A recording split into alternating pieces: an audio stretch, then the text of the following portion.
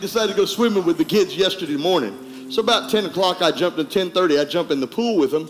And my wife says to me before I get out there, because we're trying to teach Emily to swim without her floaties. She says, you get in the pool with them, Steve, and will you help Emily swim? And so every once in a while, I'll do that. I'll take her and I'll hold her up. She's only 4 years old, you know, and we're making sure that she swims early. Thanks, guys. And so I want her to swim early, and so I get her in the pool, and I take her swimmies off. I said, we're going to learn to swim a little bit. She's all nervous. I said, Daddy won't let go of you. Daddy will hold you. So I got Stephen across from me in the pool, and I said, I'm going to shove you over there, and you swim to Stephen, okay? So keep playing. I liked it. So So I shove her across the pool, and she's flailing away, and she goes under, you know, and comes back up, and she's fine, you know. But, I mean, she's crying a little bit and frustrated, and then Stephen throws her back to me, and I'm going to do it again, and I throw her out there, and I'm holding her, and she stops and looks, and she says, Dad!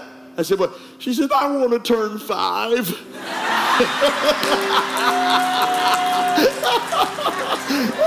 Is that great or what? Dad, I want to turn 5. Would you turn in your Bibles to Matthew chapter 15, starting at the 21st verse. Matthew 15, starting at the 21st verse. Then Jesus went thence and departed into the coast of Tyre and Sidon. And behold, a woman of Canaan came out of the same coast and cried unto him, saying, Have mercy on me, O Lord, thou son of David. My daughter is grievously vexed with a devil. But he answered not a word. He answered not a word. And his disciples came and besought him, saying, Send her away. She cries after us. But he answered and said, I am not sent, but unto the lost sheep of the house of Israel. And then came she and worshipped him, saying, Lord, help me. But he answered and said, It's not meet to take the children's bread and cast it to the dogs. And she said, Truth, Lord. Yet the dogs eat of the crumbs that fall from their master's table. And Jesus answered and said to her, and I love these words. I want you to think of these words. When you hear these, this is a defining characteristic of this lady. I don't know her name. We're never going to know her name. We'll never be privileged to know where she came from, her history, her background. We don't know anything but these 4 words. But this lady becomes one of the greatest characters in the Bible, and from my perspective, one of the greatest ladies on the planet because of what Jesus sees in her. It's what Jesus examines in her, the experience that she gives him here, because he's a student of faith. You know, Jesus never once commented of his own disciples this way. Not one time did he use this phrase to indicate what they were or who they were. But yet here's this lady in the Bible. And you have to realize that the Bible is a man book. You may not believe that, but it was a male-dominated society. Socio-cultural experience was a male domination. Women were kind of relegated to a place of less than. We hear about the men, they count them, they don't count the women. I mean, it's a male-dominated book, so women were always, because of society and because of the cultures of the time, they were not, mentioned name-wise. But he gives us an indication of the greatness of this lady because he says, O woman, great is thy faith, be it unto thee as thou wilt. And her daughter was made whole from that very hour. Now, you know I'm a faith man, and I see a lot of things in the scriptures relating to faith. One of the things that I know about faith, ladies, is this, that faith always has a corresponding action. Yes. Faith will always have corresponding action. Faith cannot be justified in nebulous thought. Faith is not expressed in just words that we say or that we know or thoughts that we have. Faith is expressed in the doing of our life. It's what we do that tells us whether or not faith is present or absent. Literally, I love one great man of God, Smith Wigglesworth, said this: faith is an act. Look at somebody and say, faith is an act. So our faith is expressed in our corresponding actions. It's what we do that expresses faith, really tells what doing is the expression of faith. Faith is an act. And Jesus designates this woman as a great woman because of her faith. See, she insisted on it and went through embarrassments, indignities, Jesus himself didn't talk to her when she spoke. And yet, even in the midst of intimidation by the disciples, she pressed in and shows us that faith will reap a harvest. Because look, it says, and her daughter was made whole from that very hour. By her expression, by what she did, by the actions of her life, she has now seen her daughter healed. And you know, Jesus is clear in most of these scriptures. And when we look at Jesus, only one time can we see where Jesus had healed somebody and did not somehow indicate that it was their faith that made them whole. I know we want to believe it was his power and his faith. Yes, we know he had the power, but it was not his power alone that allowed people to get healed. They were healed because of their faith. My faith is proved out in what I do. You see, I can look at people's walk with God. Not that I would judge anybody. We don't need to judge anybody, ever need to judge anybody. Because God doesn't give us the right to judge. And I don't know when somebody gets saved or don't get saved. I don't know about death-spread salvations and falling out of airplanes and whether or not you cried out on Jesus. I don't know. So I don't ever go there. But if you're living a life and God says don't live with somebody you're not married to and have sex with them, that's called adultery, or it's called fornication.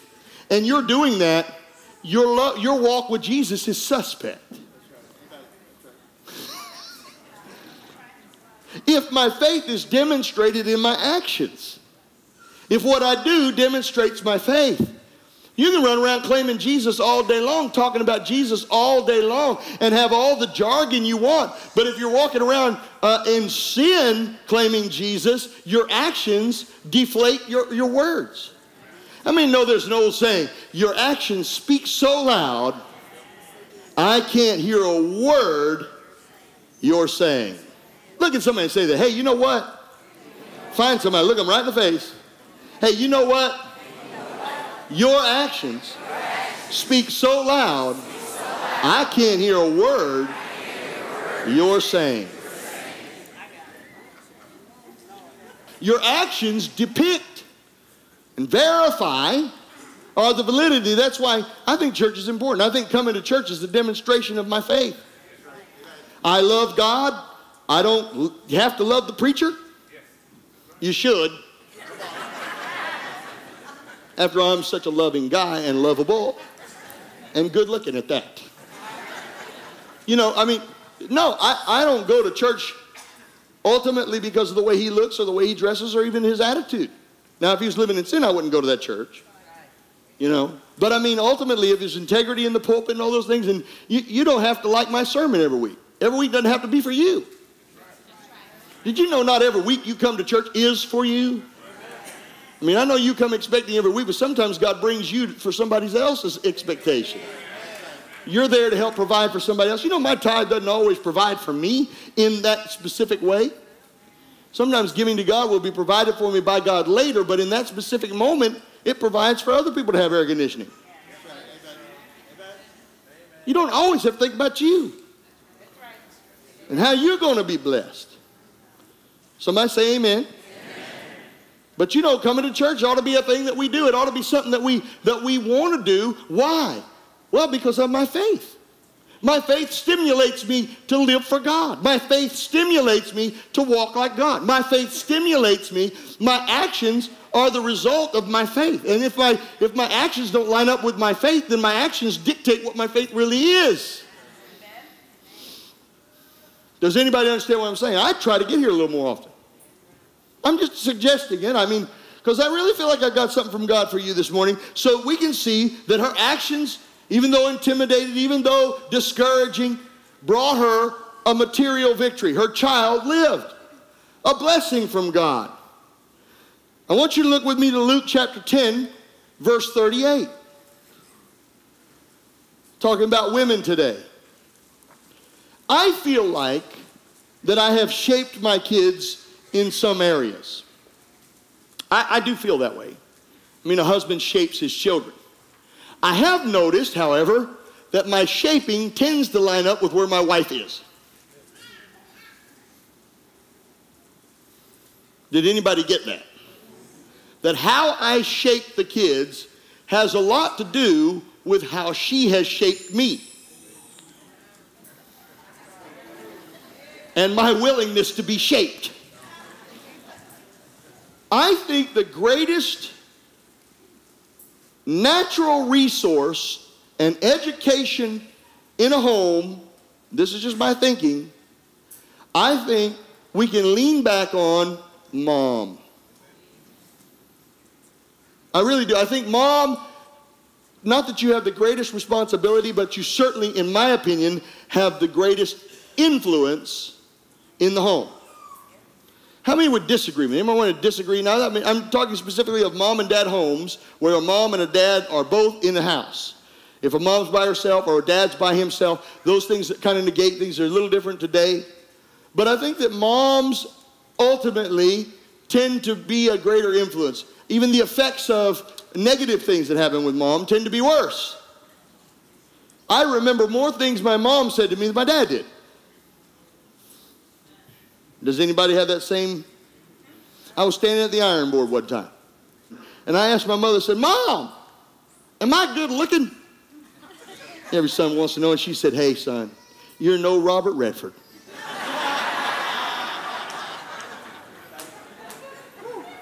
That had two good things to it. One is I realized where I fit in this life. The other one is that really hurt. Them things stand out. How many know what I'm talking about? Have you got those moments? Do you have those moments? And so the training of a mom, the training of a mother, and the influence of a mother in a house, I think, has some huge weight. I don't want to say the greatest. I could say it, but I believe it's the massive weight of a house. And I love that because to whom much is given, moms, you ought to be proud that God chose you.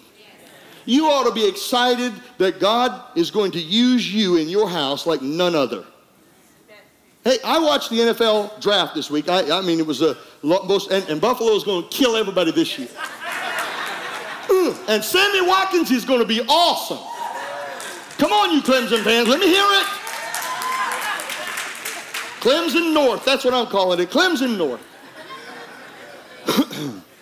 I may have to switch from South Carolina to Clemson now, you know? What am I going to do?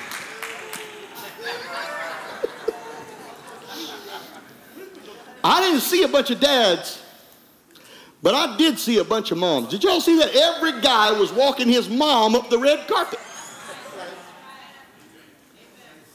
For every man that's been out there coaching their kid all those years and your wife sitting there on the sidelines, I'm going to go shopping. Can you get me when I'm done? Come on now. Any man know what I'm talking about? And you're over there talking and all this, and we're running around on the field. And then when it comes time for draft, I'm sitting in the car. She's walking down the red carpet. What's up with that? And every one of y'all know it's true. It's always, love you, Mom. Hi, Mom. What am I?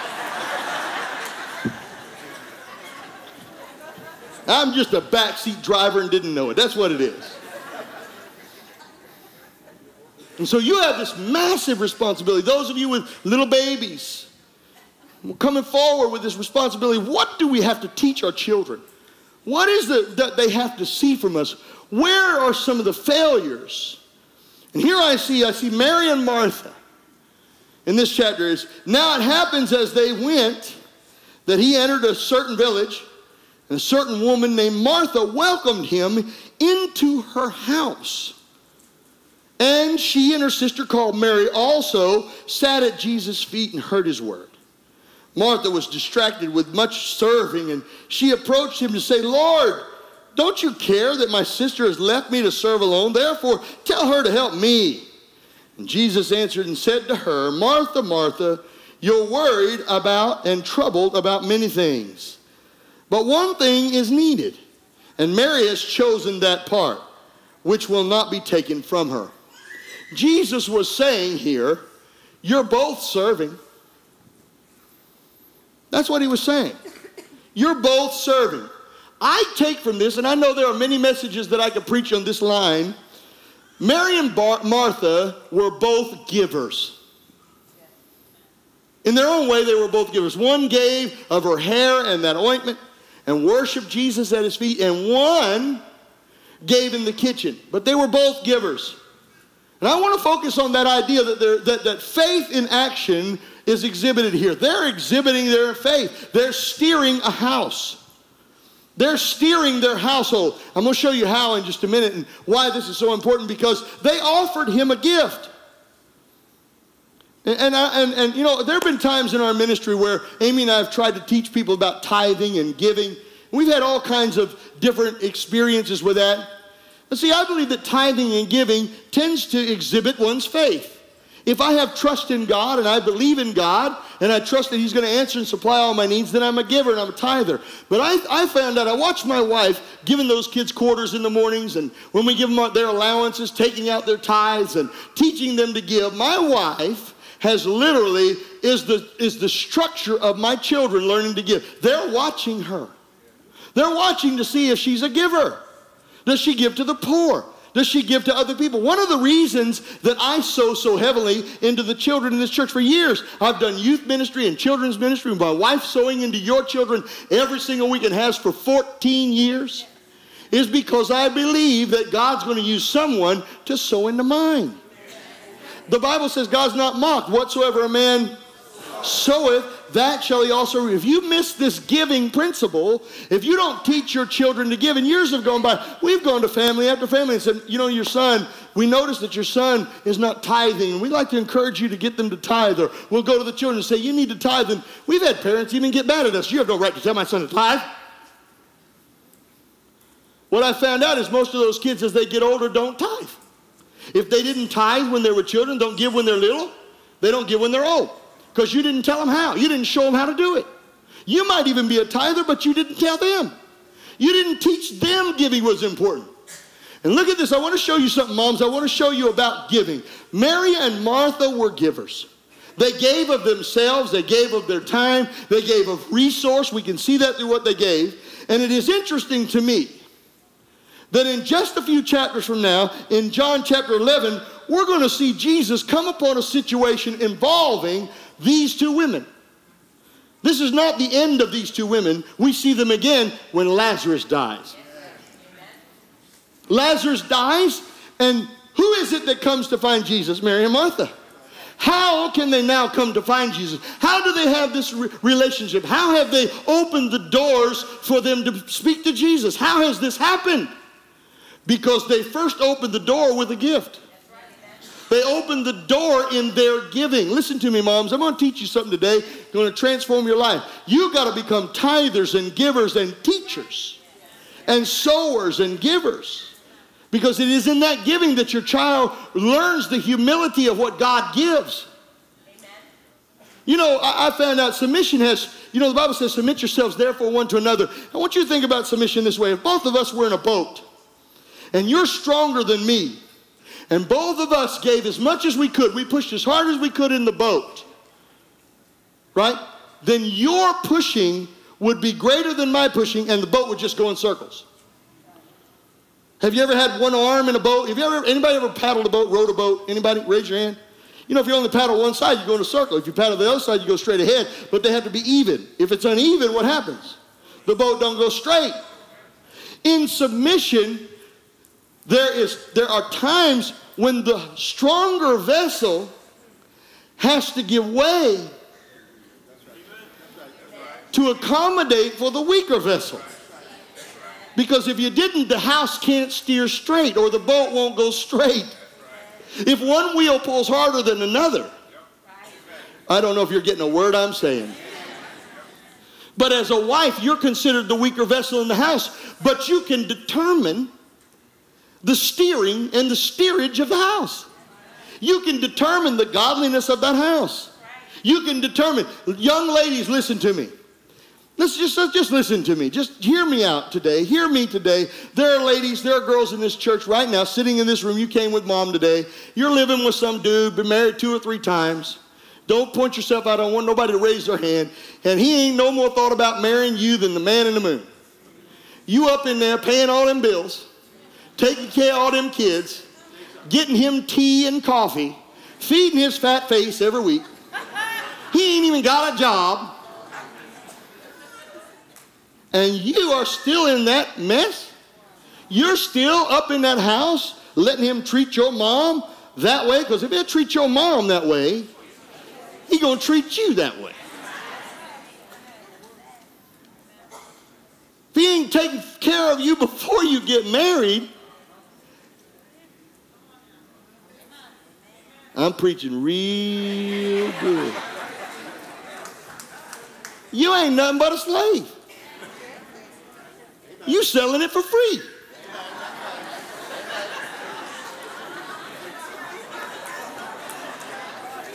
Matter of fact, he's charging you to give it.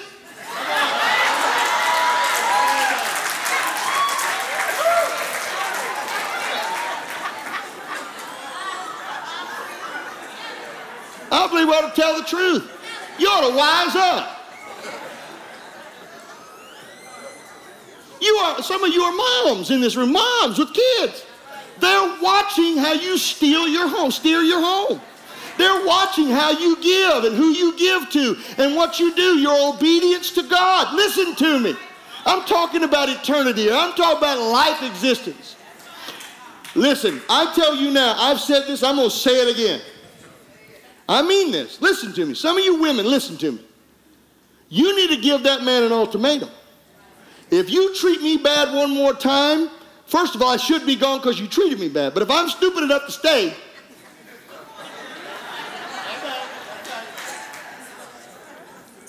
I'm preaching real good this morning.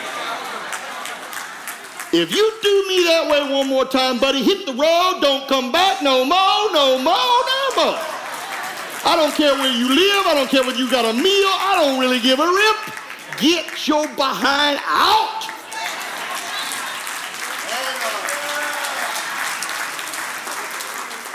I'm preaching good. Don't put up with none of that junk. Wake up. You know, sometime mama's right.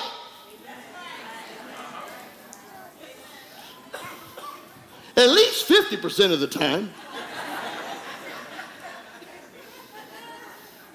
I thank God. I think my mama missed it with my wife because I got a great wife, and I realize that, and I feel like that's part of the gauntlet of getting married, you know, because my wife and my mother didn't really get along all that well. But God worked all that out. Thank God for it. I've never had any problems with Pat. She's been awesome, honestly. Truly, Pat, I honor you today. Thank you.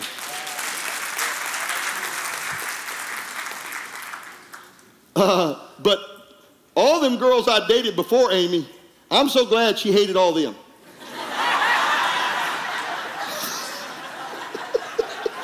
I am so glad she did not like those girls. She only liked them once I started dating Amy. See, nobody got that, but you don't necessarily believe mom when you're 16 or 17, and she can be dumb by the time you're 25, but by the time you're 41, you sure wish she was there to give you advice, and by the time she's gone, you wish to God you could talk to her for some answers. Why not listen to her now? And if you're the dumb bozo sitting in here mistreating some girl and you're a user, you know what? Get your act straightened out. Get out of there and treat that girl right. Have some respect for yourself and for her, and stop using her.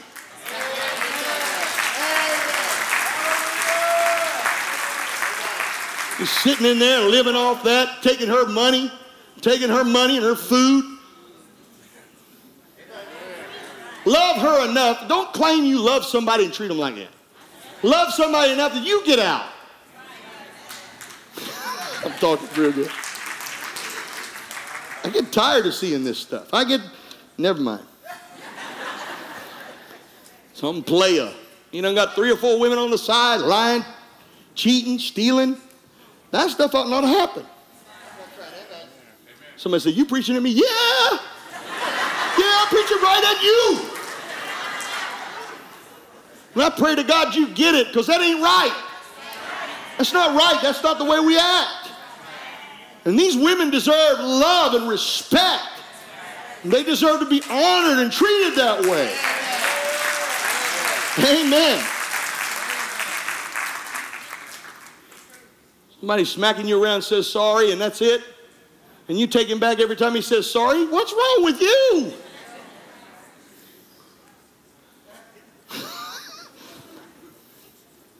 Amen. They were both givers. They gave to Jesus, sowed into Jesus, poured into him, gave and presented offerings and gifts, poured into the experience. And here Lazarus dies. Now listen to John 11. Listen to this. This is awesome. Jesus loved Martha and her sister and Lazarus. Why? John 11 says he loved them. Why? And when he heard, the Bible says he went and he delivered a miracle to them. Lazarus comes back from the dead. Here's my belief. Could it be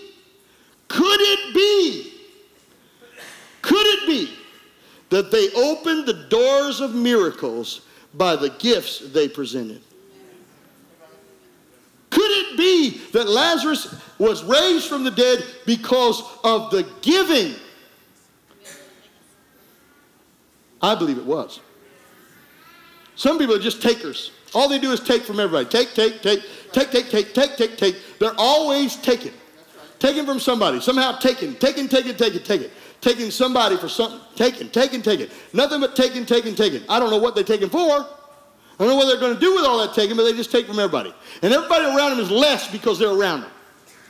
Take.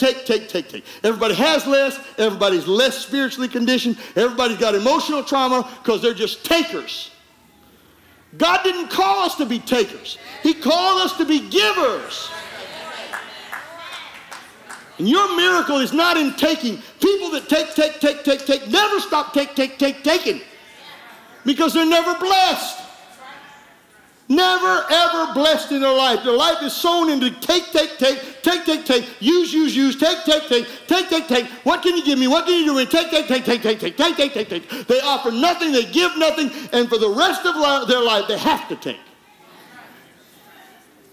The reason there's a miracle is because they gave. They gave. And God delivered moms, dads. Listen, moms, especially in this room.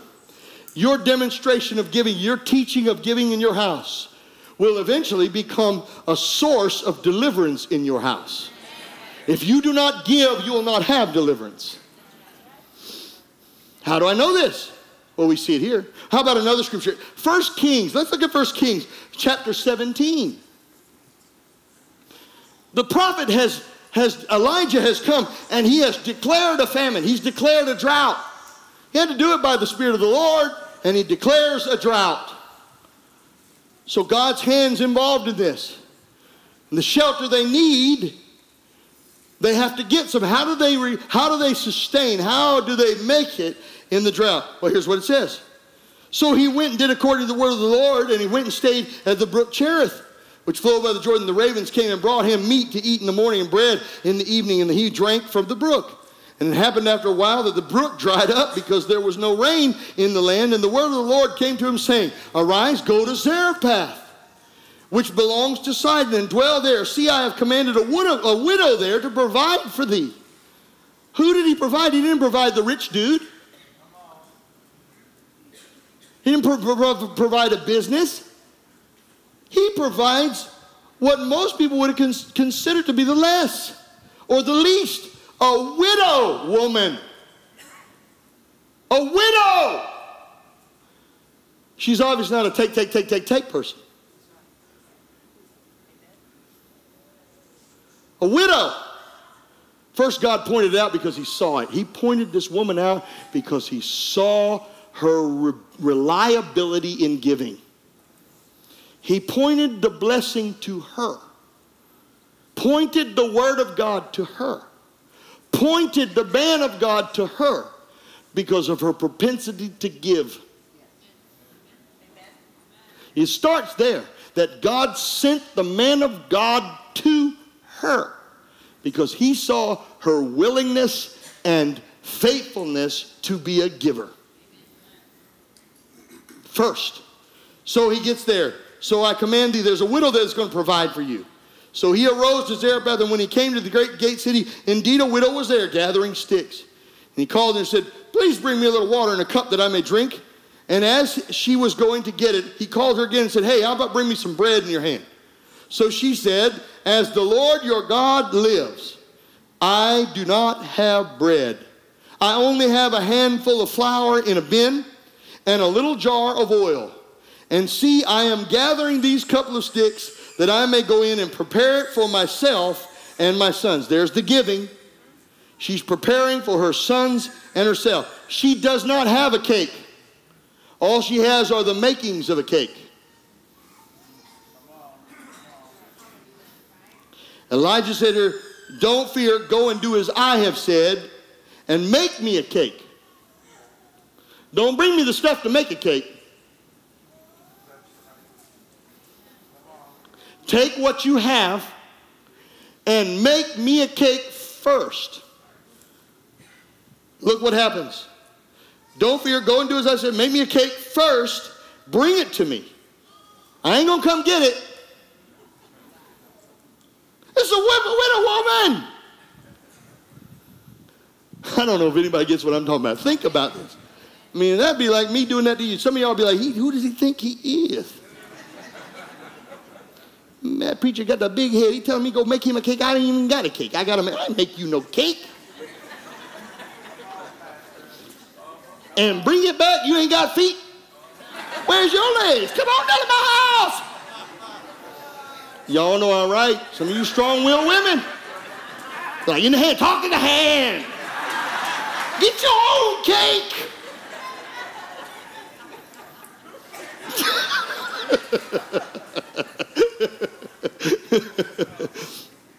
She did though. For thus saith the Lord God of Israel, the bin of flour shall not be used up, nor shall the jar of oil run dry until the day of the Lord sends rain on the earth. So she went and she did according to the word of Elijah, and she and her household ate many days. The bin of flour was not used up, nor did the jar of oil run dry according to the word of the Lord. Look at how giving was a provision for her family. Her giving was the provision for her salvation, for her family. God provided for them by what she did. He released blessing to her. The prophet had been the one proclaiming the drought, and they were the victims of it. But they were given an exemption from that judgment because of their giving. God exempts us from what we deserve because of our giving. Wow. That's right from heaven. It came right from heaven. God exempts us from what we deserve because of our giving. People, if you don't get the idea here, giving is a principle, and it will hedge us against lack. It fortifies us against lack and protects us in drought. Anybody know what I'm talking about? Mothers must pave the way for family success.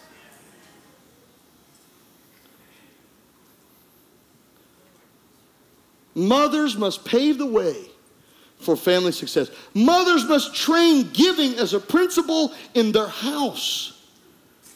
Who do we give to? We give to the poor. We give to the church. We give to others. We give. And perpetual blessing is an education that a mother must teach. Perpetual blessing. How do we get it? The Bible says, bring all the tithe into the storehouse and prove me now herewith it saith the Lord of hosts, if I'll not open perpetual blessing. See, how does perpetual blessing work? Well, if I don't teach my kids to tithe, it stops with them. The window's shut on them. Wow. So in order for the blessings to continue, I as a parent and a mom must add into their account of learning how to be perpetually blessed. If you have not taught your children this and they have not seen you write the check, you have failed. Your house is going to be limited. I'm preaching the word. This isn't Pastor Steve's thinking. This is the truth. And listen to me. The Bible says that he'll rebuke the devourer for your sakes. I've watched people over the years. I've watched this. And many people who withhold financially from God, who withhold their tithes and their offerings and their giving, wives especially. And I don't know why I'm using this, because I'm talking to wives. But listen to what I got to say here. I've watched them, and they sacrificed a light bill for cancer. They sacrificed a McDonald's trip for a broken down car. They sacrificed a pair of shoes for a wrecked home. So how does that happen? The Bible says he'll rebuke the devourer for your sake. If that is true, and I can open the windows of heaven by my giving, then when I don't give, I close those windows and I don't get the devourer rebuked. I would ride a bike and walk before I didn't pay my tithe. Because if I don't pay my tithes, I may be riding a bike and I might be walking. House, tornado hits their house. Sickness hits their house. They're in surgery after surgery and messed up, sick. I'd rather pay God what I owed him than be sick.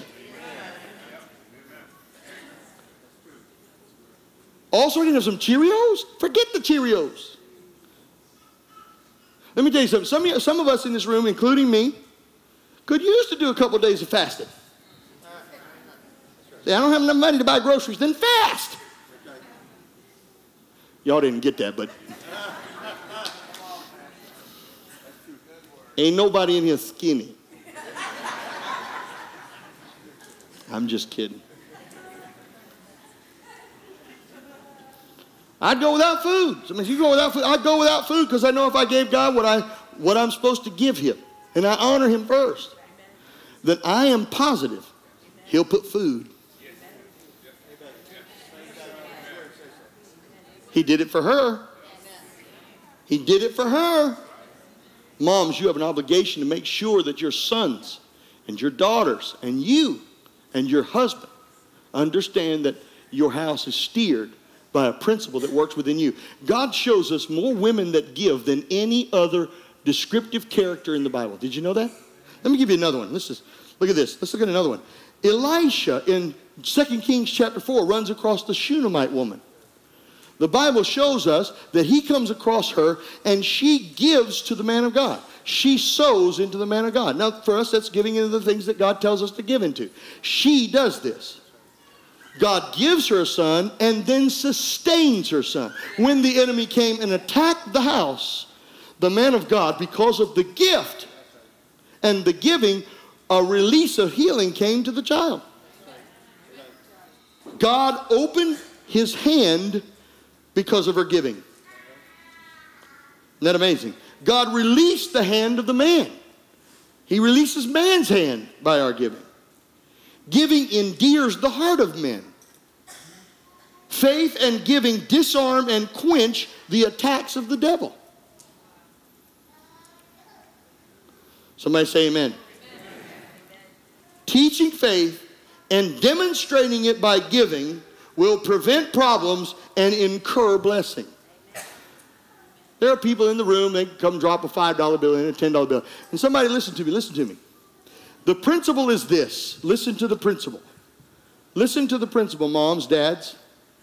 There are many places we could give, but obedience is better than sacrifice. Look at somebody and say, obedience is better than sacrifice. I'm not so much about building Family Worship Center. I mean, I would be a fool if I wasn't about building Family Worship Center. After all, this is what God called me to do, and he called me to pastor. And pastor means to gather people for a cause, for a purpose. We're gathered, and I'm the orchestrator of that within this house. The needs of this house are very important. They're not the only needs. They're just needs. Understand? But God described to us his method of building the church. Not my method, not the church's method, but his method. Look at somebody and say, God's method. Here it is.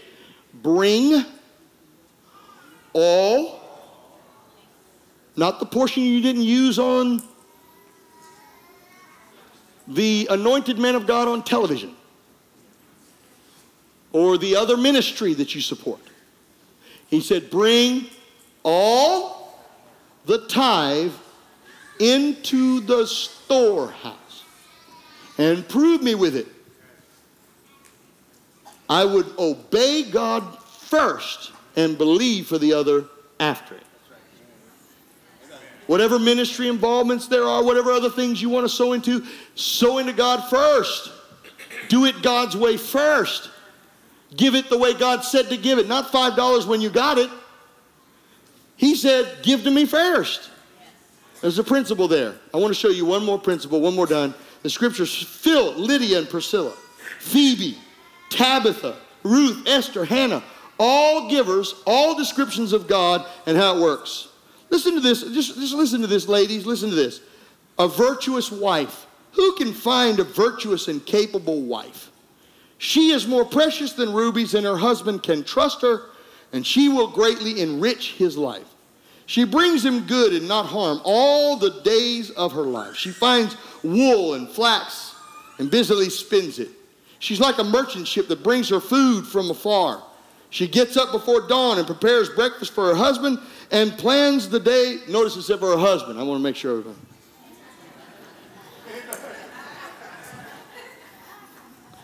Plans the day's work for her servant girls. She goes to inspect the field and buys it. This is Proverbs 31 if you didn't know. She is energetic and strong and hardworking. Look at somebody say energetic, strong, and hardworking. That means not lazy.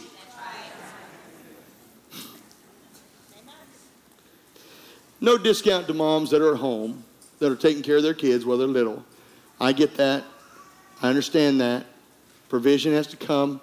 Mom's staying home. There are moms in here that get mad at me and think that I'm saying that you should go to work. That's between you and your husband. However, if there is a way that you can do this, that you can provide for your family and increase income in your house, you ought to do it. You ought to do it. I mean, why starve them? I mean, it wouldn't be best for them to starve and do without. Right? Somebody say amen. And so, I suggest to you, if, in my case, I was able. This worked out for me. My wife can work here at the church. She's able to be with me here and watch our kids. This is great. If you can do that, do that. If you feel like you need to stay home and watch your kids, go ahead. Stay home and watch your kids. But realize that there's a hard work that goes along with this. The Bible says she's hard working. All right? She makes sure the dealings are profitable and the lamp burns late into the night. Her hands are busy spinning thread. Her fingers twisting fiber. She extends a helping hand to the poor and opens her arms to the needy. This is part of the virtuous woman. That she extends her hands to the poor and gives to the needy. Listen, look at that.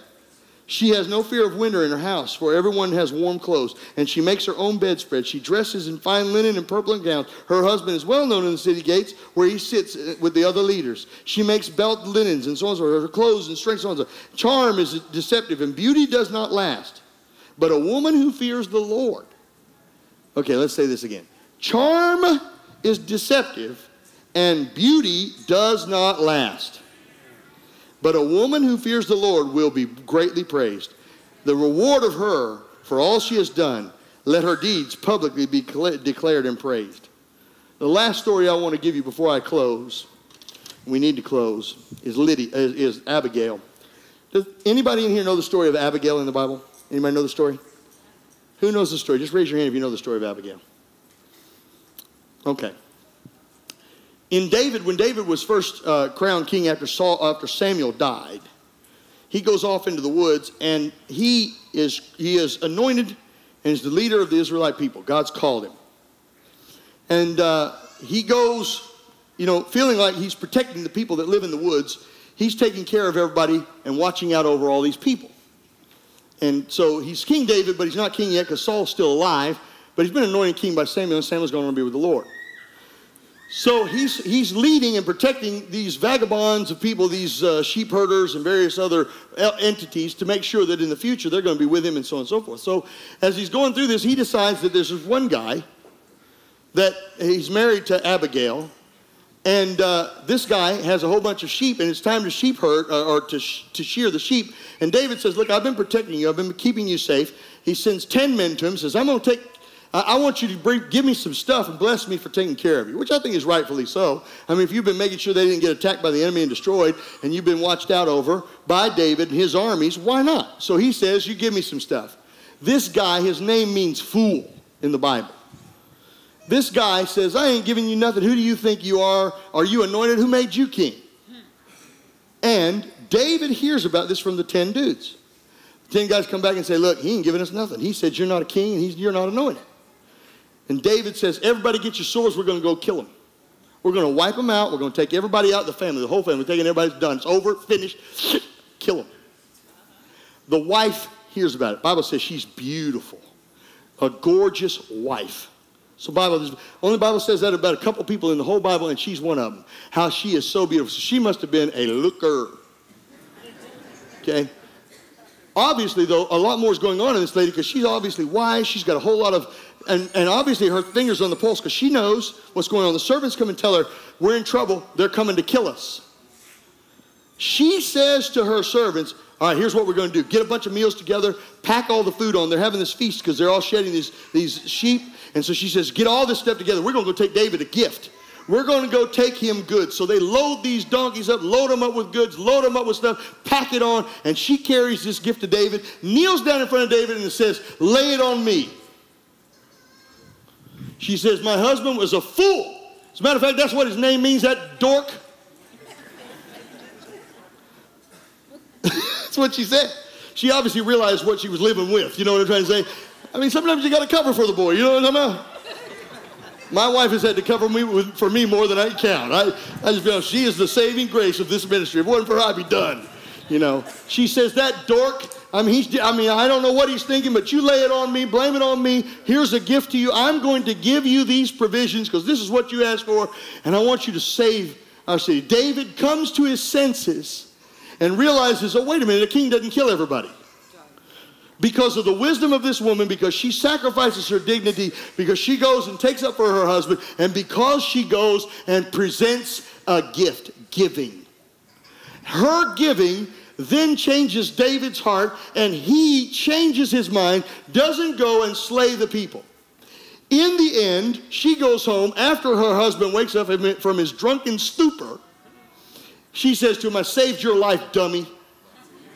It's really what happened. She said, I went to see David. He was going to kill us all because of you.